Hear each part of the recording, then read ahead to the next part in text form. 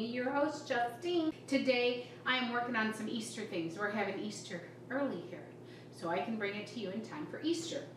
What I'm doing right here is, remember, I made my honey baked ham. And when I did it, I did butter, and I also did, in the beginning, I did butter, and I did butter and honey.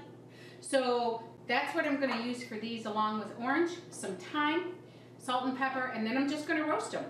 Now I tried to cut the carrots up, so I put my ham glaze in there. I'm just going to put my thyme in there.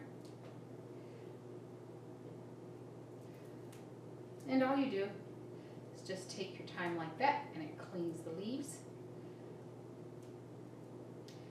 Oh, that smells very good. I think I only need about 5 stems. Not all that I've got.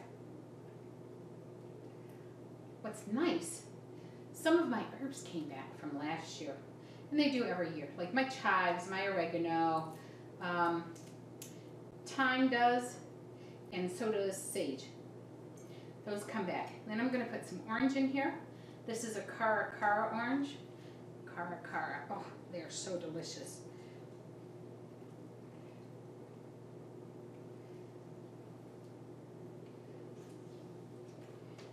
That's it. Add some salt. Add some pepper.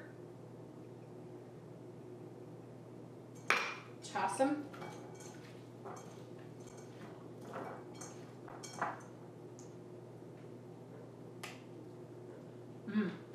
That in itself just tastes good.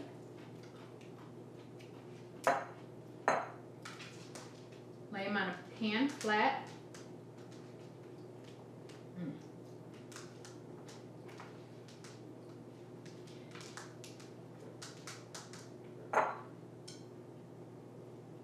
Drizzle that over. Add some more orange on top. Put them in the oven. Roast them till they're tender, and that will depend. It's probably about a half an hour. That will depend on how big your carrot pieces are. Okay? We'll be back. Here they are. Look how beautiful they are. See? Oh, caramelized. They're cooked in butter and ham and salted. You can taste this ham just on the glaze. Oh, they're done. Now, one of the things that I did do halfway through, it took about 20 minutes, halfway through, I tossed them.